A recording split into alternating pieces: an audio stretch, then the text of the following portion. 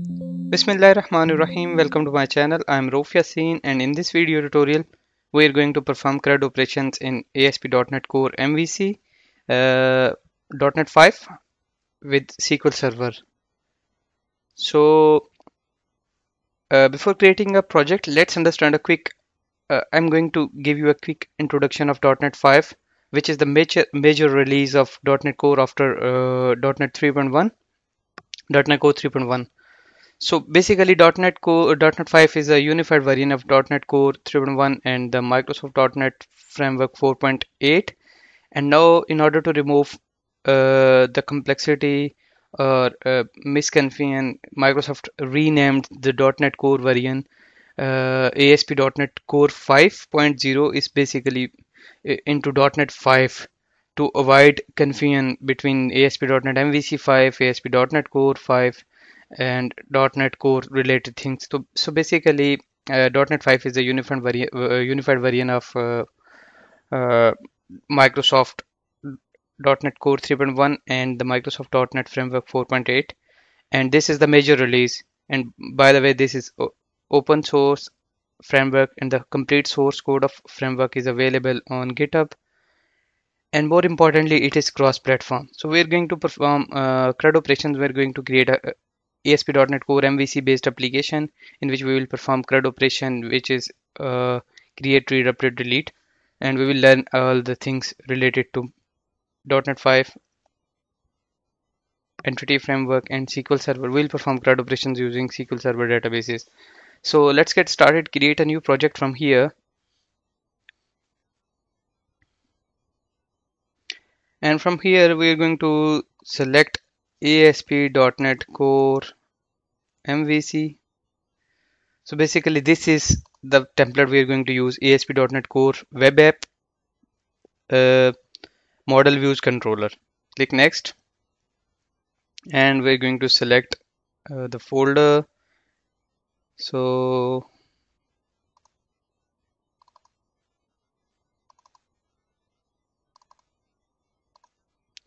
and over here we'll write employee CRUD app. Okay, and next, configure for HTTPS. It's okay, we don't need any authentication, but we do need this enable Razor runtime compilation. Click create. This will create a .NET 5 Core MVC application for us. So this is our app. Okay, so this is basically a solution explorer where we contain a bunch of files related to .NET 5. So I'm going to give you a quick introduction of these files. So basically, we have dependencies. It means it contains all the installed NuGet packages. Whatever packages you will install from the NuGet will be residing here. So if you come here in the packages, you can see we have selected .NET Core Razor runtime at the startup, and it automatically adds that package in this section. And we will install entity framework core that will also be shown here. So basically, this dependency section contains all the external libraries packages you will download from many NuGet packages will be displayed here. Then we have over here is a properties, and in here we have launch settings.json. It basically contain the profiles of our application. Like we have IIS settings, which will be our application URL, SSL port, because we have configured HTTPS connection, and we have this environment variable, like we are currently in development mode, and this is the Razor runtime compilation, and this is we have another basically a profile where we are setting launch browser and things like that. So basically this is just the launch settings dot these settings are applied when our application get launched from this Visual Studio on the browser, and these settings are applied to the web application. So next we have www root, which basically it is a web root folder of ASP.NET Core MVC application, and we can put all the static files like HTML, JavaScript, CSS, images, and any HTML template pages we can put inside here. Basically, it contains static files. So basically, if you come here, you can see we have CSS, JS, and we have some external libraries like Bootstrap, jQuery validation, and unobtrusive. And after that, we have controller. Obviously, you are familiar with controllers. We have controllers where our end user will hit the request inside the action result of controller. So this is basically a controller which contains controller classes. And next thing is the model, which is domain model of our application, like products, categories, employees, all the models will reside here. And here is the views, which contains basically views related to our application. Look, we have home controller, then we have home folder here, and all the views related to this controller will be in this folder. And if it doesn't find any views called here in the home controller, and if the view is not present in the home folder, then it will look in the shared folder. So that's it. And next we have app settings.json file. Basically it contains application configuration file, application configuration, which is to use like configure services, configure or connection string, logging configuration, and let's say we want to use some external key based key value pair things we can store here. And after that we have this program.cs, which is the entry point of our application. If you're familiar with the console applications, you know every C# console application has a main method, a program.cs and main method, and which is the basically startup or entry point of our application. And inside here it is calling create host builder, and it is passing command line arguments. And this is the create host builder method, which is again calling another class which is a startup. So if you come here in the startup file, it contains a startup class, then constructor for injecting a I configuration, and it contains two methods, configure services and configure. So basically this is the container where we inject or register our services, and this is the application middleware. And over here in this section, order is very important. You'll have to set up things in an order, and this is the iService, you can say iService collection container. You can you can register your services at any order doesn't matter in this method. So but this is the middleware, this is the pipeline of your application, how your application goes through a pipeline. So order matter here. Okay, so basically that's it for the quick introduction of this .NET Core MVC application. But we're going to perform CRUD operation, so let's start. And first of all, we need a controller. In order to perform CRUD operations, we need a controller. So obviously we'll create a controller, and let's say we're going to perform CRUD operation with employee. So I'm going to create empty controller, MVC empty controller, and I will rename this controller as employee controller. That's it. This is the simple controller which contains one basic index method, but we index action result which will return view, and obviously we don't have any view for this controller, so we can stay here. So our controller work is completed. Now we can come here in the models, and we will create a model class for employee, and this class has some properties. So we can create prop int id for employee id, prop string first name, last name, and we can set string mobile number, string email. Then we have address line 1, 2, city, postcode, country, and that's it. Address line 1,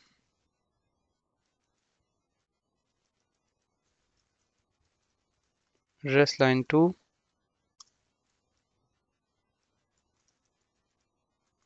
city, postcode, country. Okay, so this is basically we have only one model for the employees, and this is basically will be an employees table inside our database. We'll configure entity framework in a minute. So it will be like a employee model in the database. Okay, so after that we have our model ready, we have our controller. Now it's time to install entity framework. So we'll go here in the employee CRUD app and click here manage NuGet packages, and over here we'll browse for Microsoft.entity framework.SQL server. So basically this is the framework which we are going to install, Microsoft.entity framework core.SQL server, and we will select which is the latest stable version 5.0.8. That's it. Click here to install,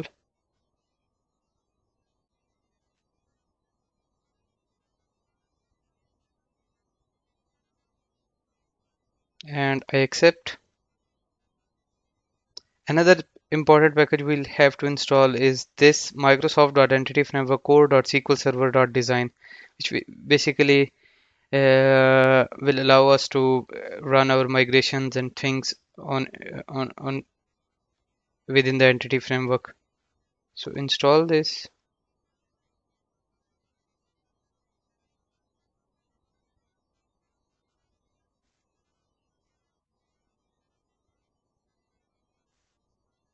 accept.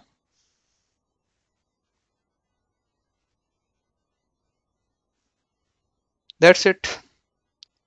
Now it's time to create our DB context class. So I will go here and I will add a folder data, and in this folder I will create my DB context class. So I will write employee context,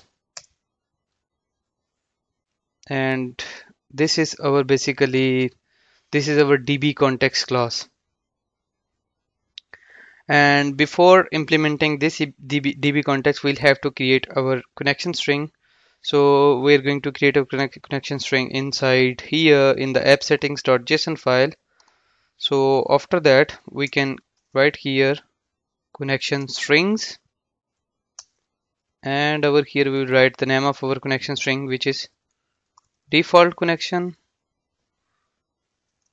and over here I will write server equals to, which will be the name of my server.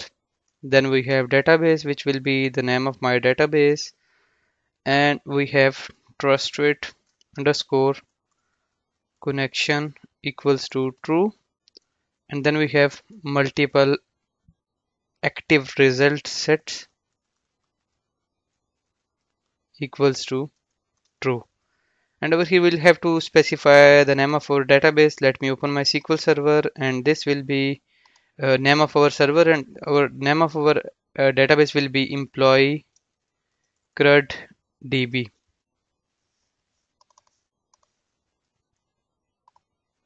So we'll copy the name of our server from here,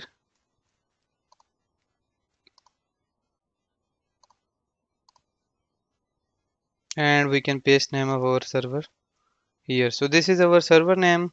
Then we have database name employee CRUD DB. Then trusted connection equals to true, and multiple active results equals to true. So that's it. So we have set up our connection string between the inside app settings.json file, and now we are ready to set up our DB context class. So basically this is our employee context, which will inherit from DB context.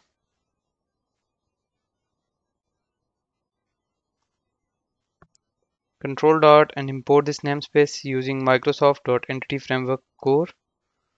So this is our DB context class, and inside here I will create a constructor employee context, and inside here I will pass DB context options, DB context options, and option of type employee context options, and we will pass these options to base constructor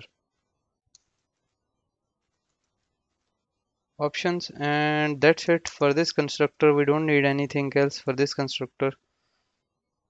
So what we can do, we can move this to here. Okay, so this is basically our DB context class setup. Now we'll come here in the startup class, and I already told you we'll have to set up every service within this add services to this container. So we will add our connection string service to this container. So write services dot add db context, and over here I will write the name of my context class, which is employee context control dot, and after that I will create some options goes to this, and that's it. And over here I will register my SQL Server connection string options dot use SQL server control dot and import this namespace, and over here I will write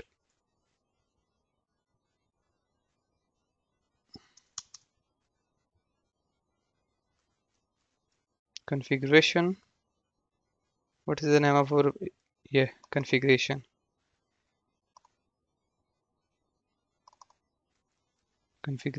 dot get connection string, and over here I will write the name of my connection string default connection.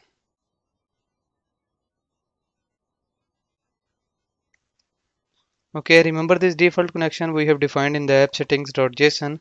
This is the name of our connection string, and we are giving that name here. So that's it for this section. So we have set up our connection string within the startup.cs and app settings.cs, app settings.json file, and we have created this employee context class, and we are passing that employee context to the base constructor class. Okay, so it's time to set up our table. So we already have created employee table. The only thing we need to set up here, property of db set employee control dot import the namespace, and over here we'll set the name of our table in the database employees. Perfect. So quick review, we have installed entity frameworks.sql server, then we created this context class, we configured our connection string in the app settings.json file, pass in the constructor class, and set up in the startup.cs class. And this is the last thing we did to add a db set of our employees model. Now it's time to create our database. So how we will create our database, we'll come here in the package manager console and CRUD app. Okay, so over here I will add migration, and I will write name of my migration initial create. You can write any name here.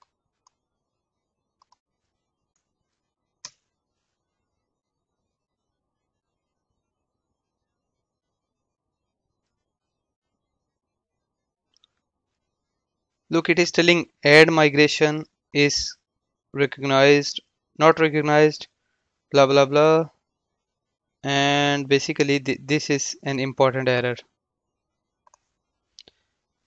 So basically errors are very good, you need to understand. If you search this error, basically it will tell you you need Microsoft Identity Framework code or tools in order to run migration. So we have already installed one package which was, I remembered, this design SQL Server design is required, but we still need Entity Framework code or tools in order to run migration. So we can install it, no problem.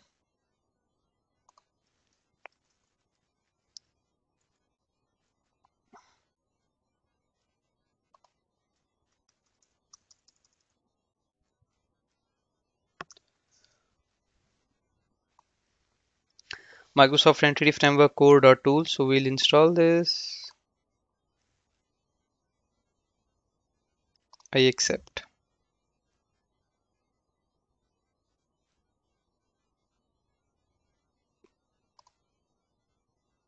Perfect. Now we can come here and we can again run that migration, add migration, initial create and add.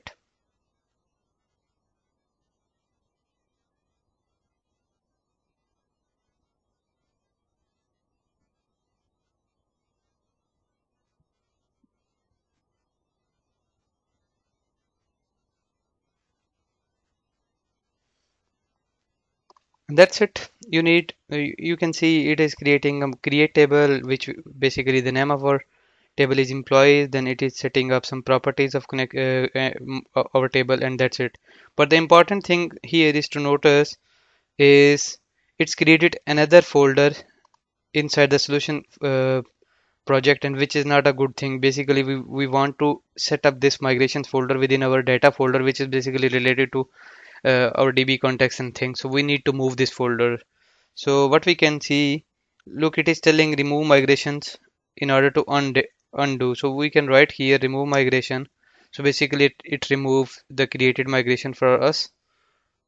And if you come here, look, that migration folder is removed from here. We can create again, add migration initial create, and this time we will specify an output directory, and which will be our data folder. Okay, so we want to run this migration inside our data folder. So basically we will write here add migration, the name of our migration, initial create, then we will specify an output directory which will be data folder, this data folder, and inside here we want to create another folder, migrations. Okay, so if you click here and add, you can see in this time it creates migration within this folder, and which is under the data folder. Okay, now the only thing we need to write here is update database and hit enter.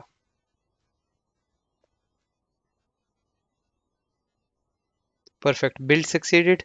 Now we can make sure our database is created or not.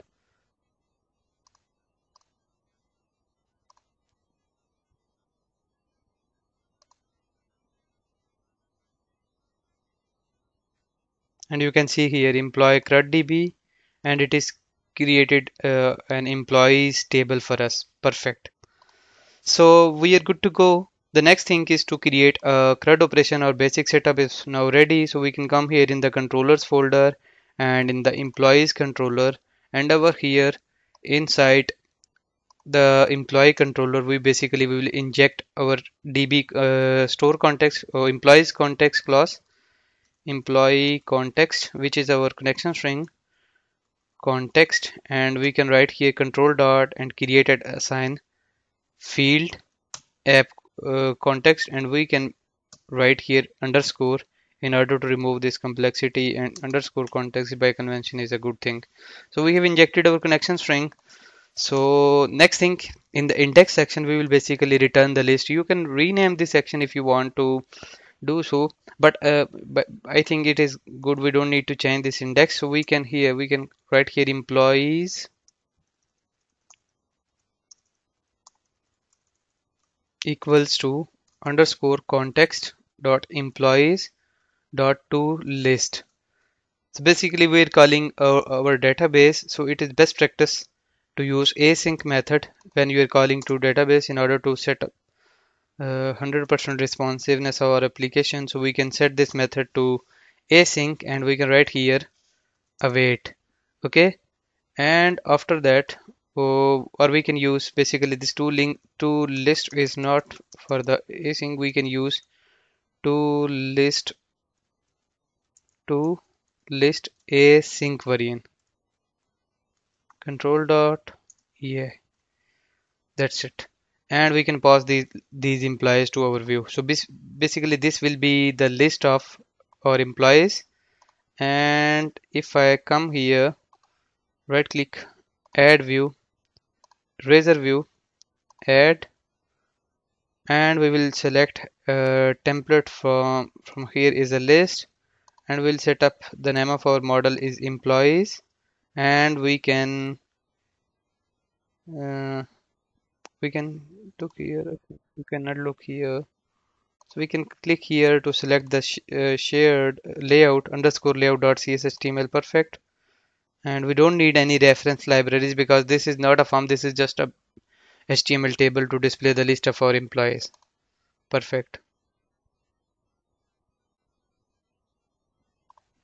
So this scaffolding mechanism is automatically created our display page, which is basically you understand we're passing list and it is already mapped that model into enumerable, and we have this table which contains some of the properties, and we have here is the thing like table, and this is for primary key. We'll set up this in a minute.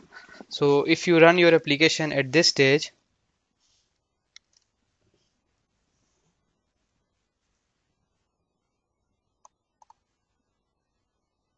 and this is our application. So if I click here and over here I will write the name of my controller employee slash name of my index action, and this is our view, the employee list view. I'll change this view a little bit so we can come here and we'll use the benefit of our razor runtime compilation, and I will change employee list, and I will change this table to table dash stripped, and we don't need this ID column anymore here, and we don't need this to display HTML1 address line 1 and address line 2. If you want to display you can do, but I don't think so. We should display here, so I'll remove this too. And if I come here in the browser again and refresh,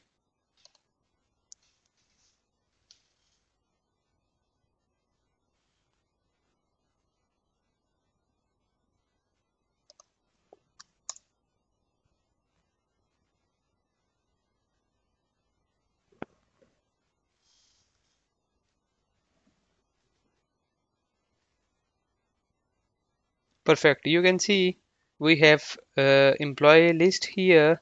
Then this create new, and we have first name, last name, mobile number, email, city, postal code, and country.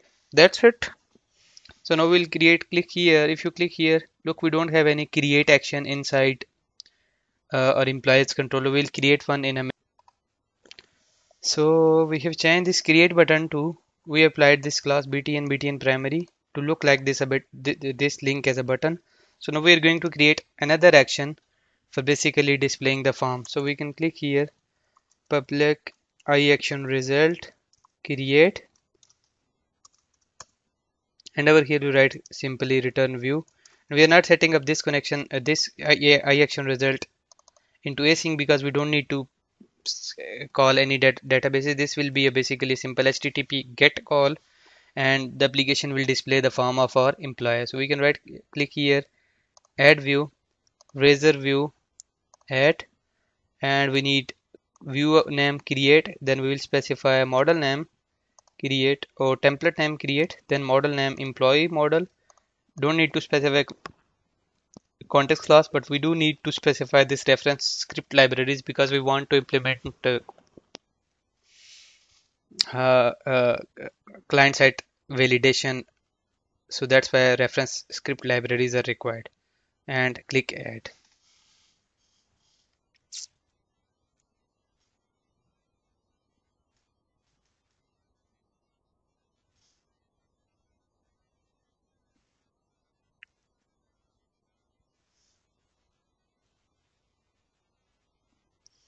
That's it. It has created a form for us, and this is create. We don't need this h1, and we can write here employee information, and that's it. Now we can run this application and see what it is giving us.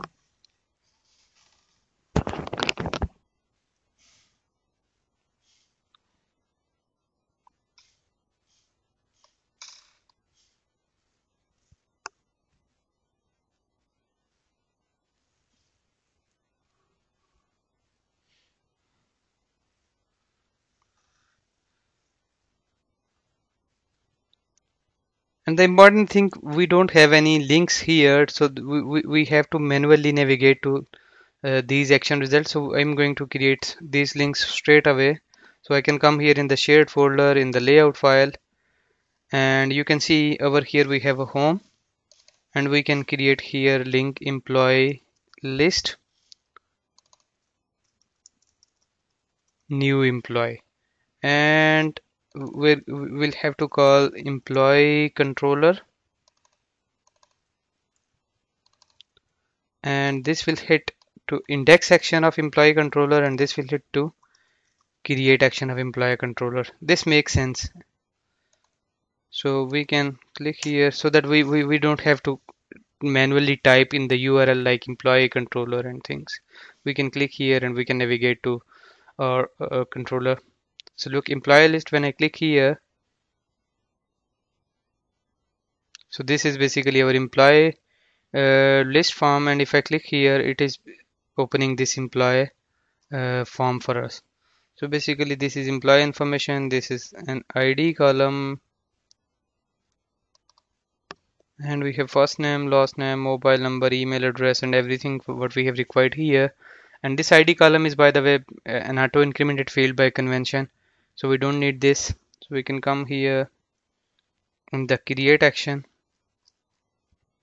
We don't need this ID column anymore. We can remove this here. So basically what it is doing for us is creating call MD4 and all the form within that call MD4. So what we can do, we can click here call MD, we can set call MD6 here, and this is our form, this is our model, and these are our controls. So we can create here our own classes. Div class is equals to call MD-4. This is our first class, first column. So we can copy this and paste this, and better we can add div class is equal to row, and inside this row we can click here. Yeah, that's it. This makes sense because we want to display okay, we want to display in two controls in a line. So this is for 2 2 2. Okay, so now we can cut here. This is first name, it will come into the first row column of this row, and we have this cut second 4 column of this row and cut.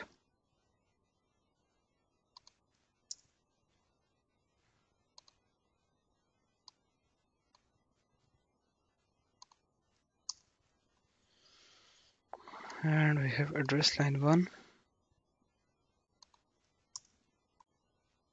address line 2. It's up to you. If you don't want to change the layout, you don't have to change. Basically I want to change it. Cut it.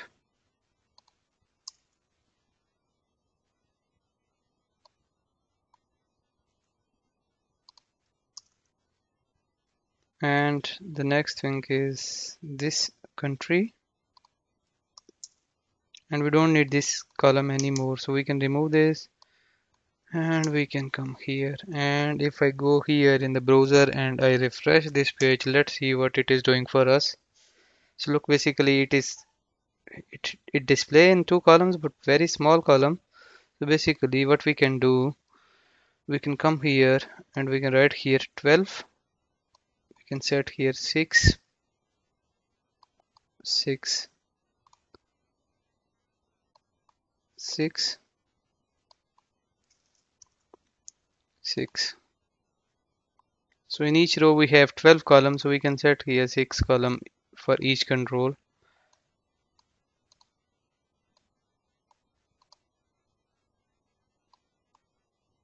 That's it. Come here and try to see if it is doing anything. Okay, perfect. So this is our employee form, and form is ready. If I click here back to the list, it is navigating back to the list form, and if I click here, it is navigating to the employee form. That's it. Now if I click here in the create action, look, nothing happening because we don't have any HTTP post action for this create action. So we are going to create that HTTP post action in the employee controller. what I will write here, HTTP post, and I will write here validate entity forgery token, and over here this is basically used to avoid hacking. Task of uh, async, task of I action result, and we will write create, and this create basically accept a form because our view is binded with the model employee employee control dot, this is our model, and perfect. And over here first of all we will check here if model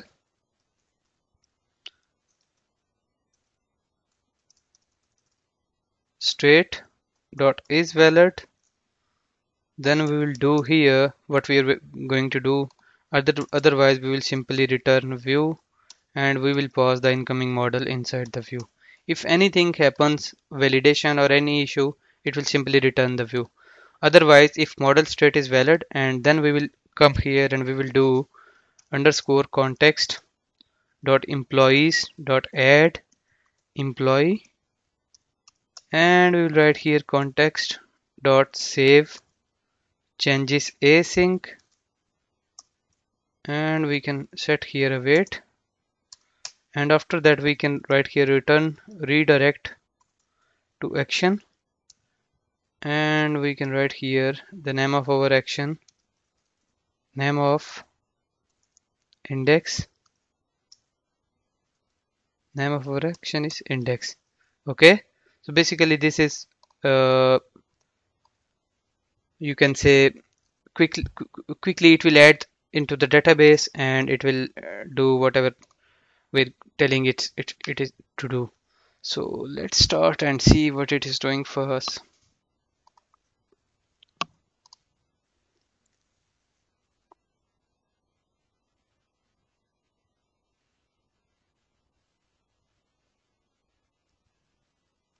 So if I click here in the employee list, we have nothing in the employees list because we don't have any employees here. If I click here to create new, and let's see if I writing something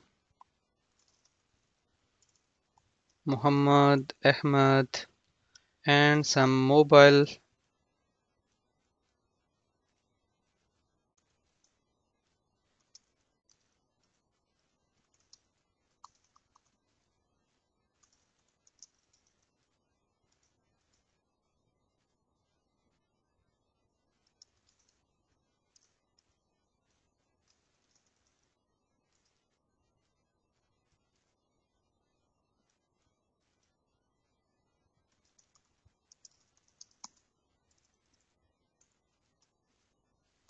Okay, and if I click here in the create, and perfect, you can see it successfully added our employees. But what we can see here, it is showing us one in the list here. So we need to change in the employee index. So look, we have this first for the first name, and we have this for the ID. So we don't need to display this ID, and instead of separate first name and last name, we can come here and we can write here full name, and over here we have this display. We can cut here and we can write here. We don't need this separate column. Okay, so if you come here and refresh this,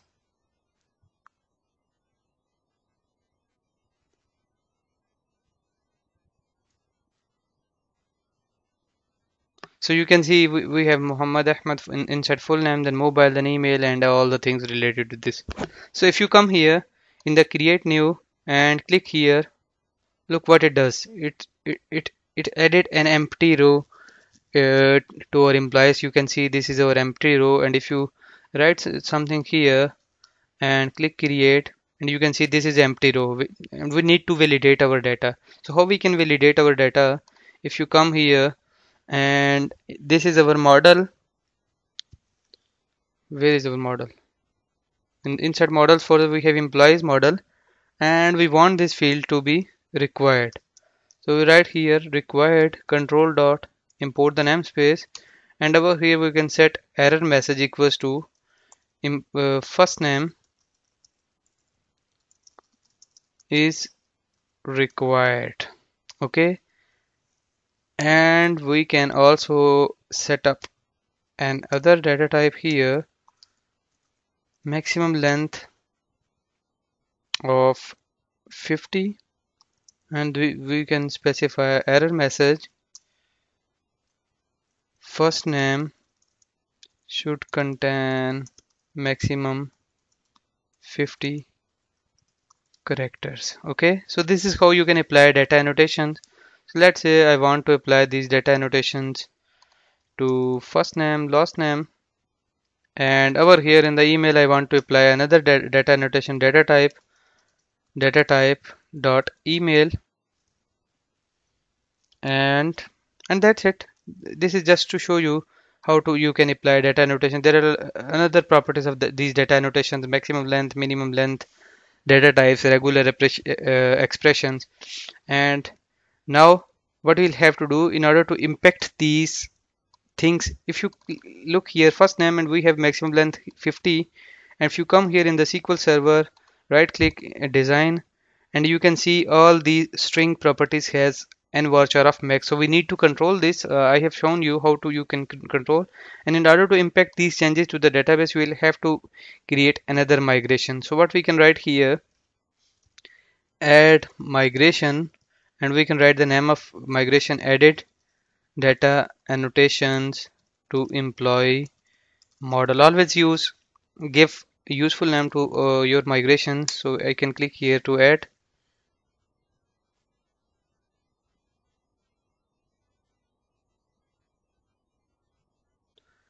and look, it is telling last name property of our employees model and set its type to n varchar 50 instead of max. Old type, look, old type was n varchar max, and that's it.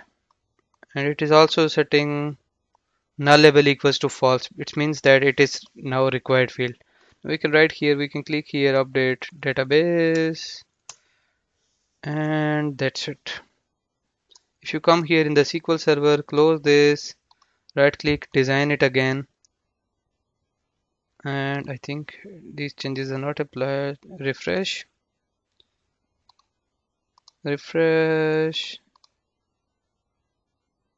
applies, design. These changes are still not applied. Let me see what it is doing for us. Cannot insert the null value because we already have inserted the null value. So this is the issue. If you come here in the edit and edit this table, look, we already inserted null value. That's why these migrations are not applying.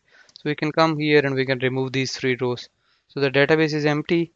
Now we can run the migration again, update database, and done. If you come here and right click, design it again, and you can see first name and what your 50 and allow nulls is false. Now if you start your application at this stage after applying these data annotation, and you remember we have set up when we was creating we created this form, we clicked enable partial scripts.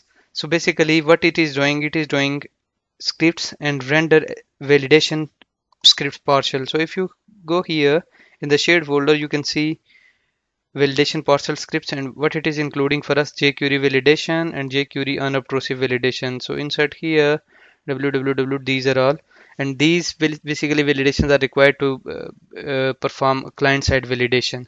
So you can see its behavior. If you come here in the employees list, we don't have, obviously we don't have any employee here, and click here and click here create. Look, validations are applied. First name is required, last name is required. Similarly you can write your own validations. Okay, so I can write here again Muhammad Ahmad 0344. Okay, click here, and that's it.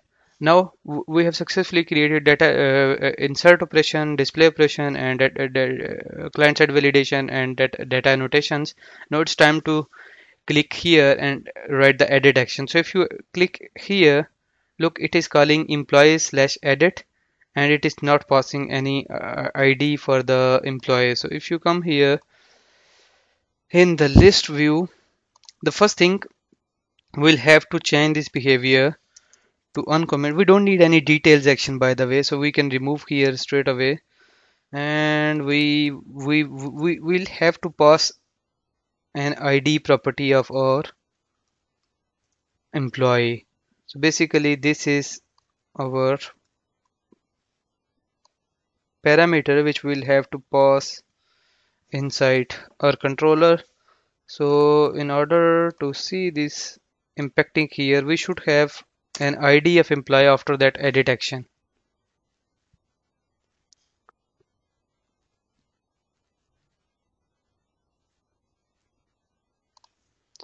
So look, when I click here edit, you can see /4. So we got an ID, and we'll have to pass this ID to this edit action. So we can come here in the employee controller, sorry, and we will create another action,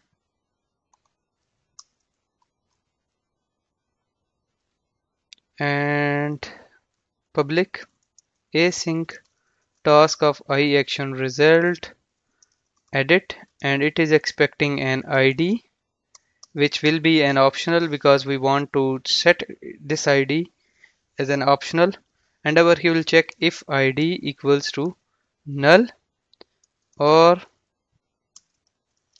ID equals to 0, or we can say ID less than equals to 0, and we can simply return here bad request.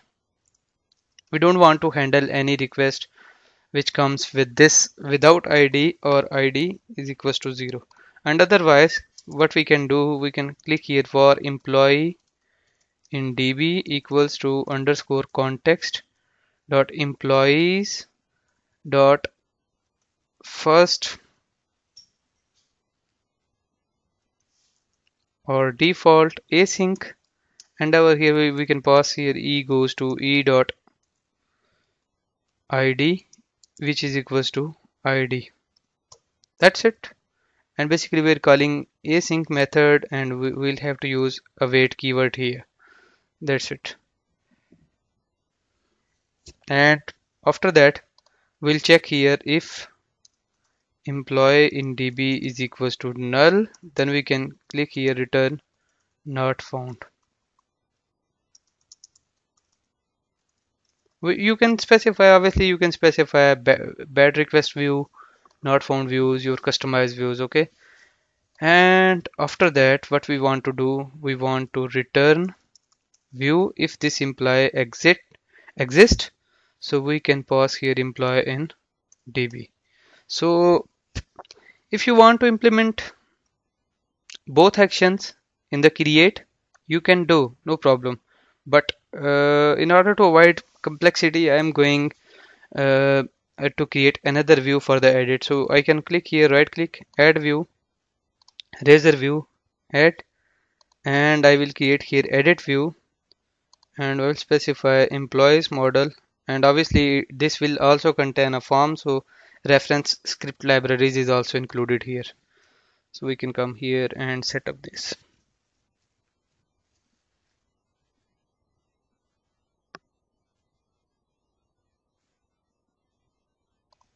So this created us a form of all the required fields, and that's it.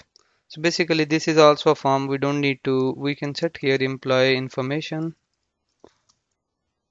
and we can write here update employee information. We don't need this edit here, and that's it.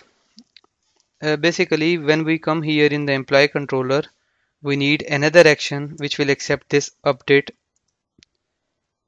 method. So we can set task of I action result edit, which will also accept an employee model, and over here we will check if model state dot is valid, and we can this time we can quickly return a view here by specifying not operator here. So this is just to show you how you can use different approaches. Over here we're writing like this, and we were writing like this. So we will simply return view employee. Okay, and if this employee exists, now what we can write here, if this employee exists and it is like exists and it is valid, so we can write here simply, we can write here context dot employees dot context dot entry, and we can specify entry of employee dot state equals to entity state dot modified. Okay, you can use this approach for updating. You can use context dot employees dot update, and you can pass employee like this. You can use this way, you can use this way. Otherwise, if you want to update each property, you can use that approach as well. So it's up to you, whatever you want to use. I want to use this update approach, and after that I will write here context dot save changes async, and this is obviously await. So after that I will return redirect to action of name of index. Okay, I want to return to the index section, and that's it. This is the basically edit action. Let's see how it is working. Let's start the application.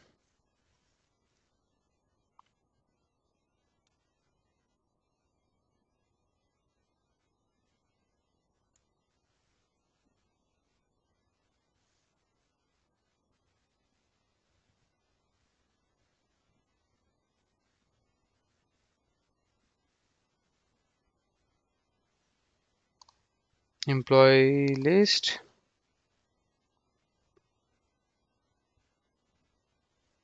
click here edit,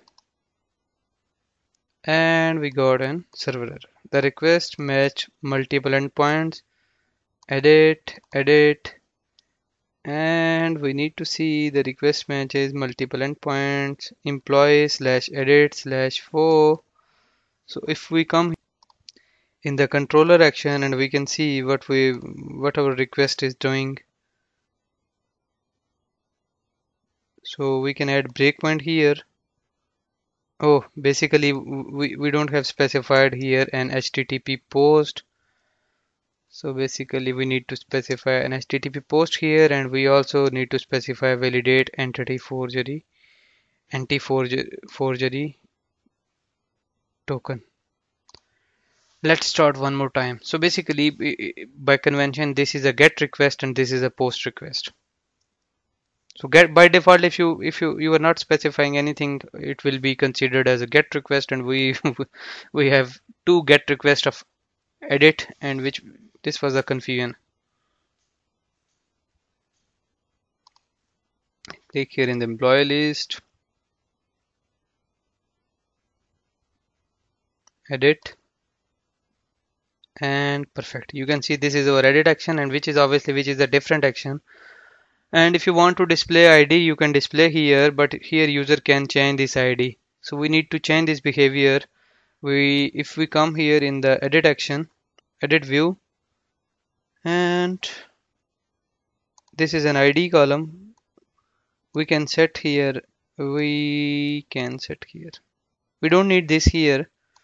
So basically instead of this we can use an hidden attribute at html dot hidden for m goes to, or you can write e goes to e dot id. That's it. This will be a hidden field here, and if you want to change the layout, you can change, because I already showed you how you can change the layout, but this was an important thing in order to avoid this id to be edited here. So that's why I removed here and I set up this ID column as a hidden field. So let's say I want to write an email here, info@ahmad.com, and country UK, save. Perfect. You can see these changes are being applied inside our model. So next thing is to create a delete action. And obviously if you look at here downside, when I move here, you can see /delete/4. So basically we need to create a delete action here in the controller. So we can come here in employees controller, and this delete action is basically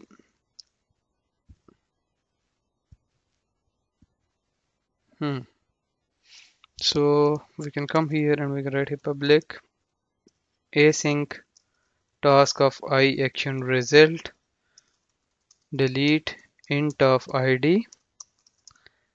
Check here if id equals to null or id less than equals to 0, then we will return here return bad request. Okay, so after that we'll check var employee in db equals to underscore context, or we can write await underscore context dot employees dot first or default async e goes to e dot id equals to id. Okay, and after that we'll check if employee in db equals to null, then we can return here return http or simply write return not found. Otherwise if we still have an employee, so we can write here context dot employees dot remove, and we can pass employee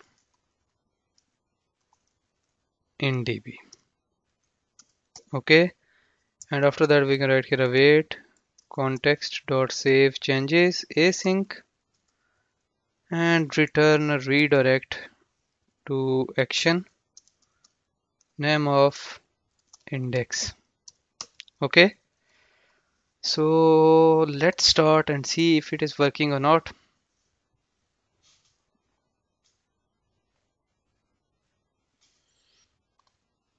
And click here in the employee list, and we don't have any enough employees, so we can quickly create some employees. Create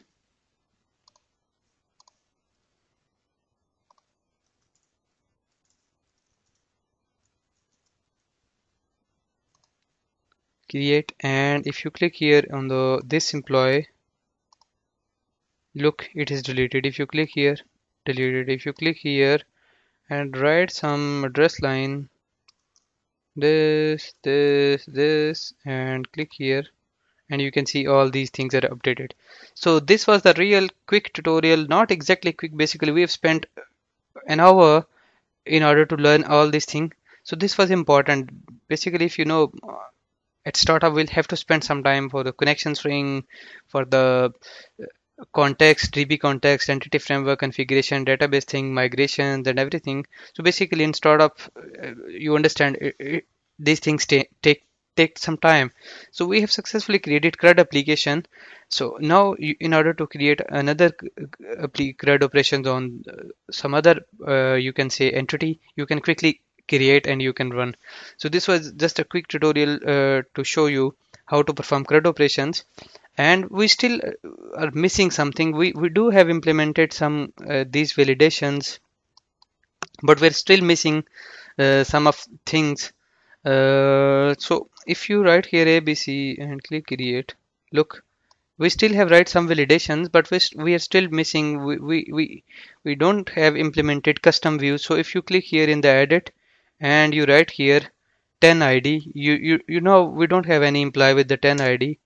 Look, no web page found for this, because we already have written HTTP not found here. We haven't supplied any custom views for this. So if you write here a bad request here ABC, and look, HTTP 400 error bad request. So if you want to see or want to learn how to handle these custom views, custom error views, how to handle exceptions, and how to display custom views, you can let me know in the comment section. I will be reading your comment, and if you are interested in these things, I will extend this application instead of wasting again and again a new time and creating new application, new things. We can extend this application from here to add those custom error views.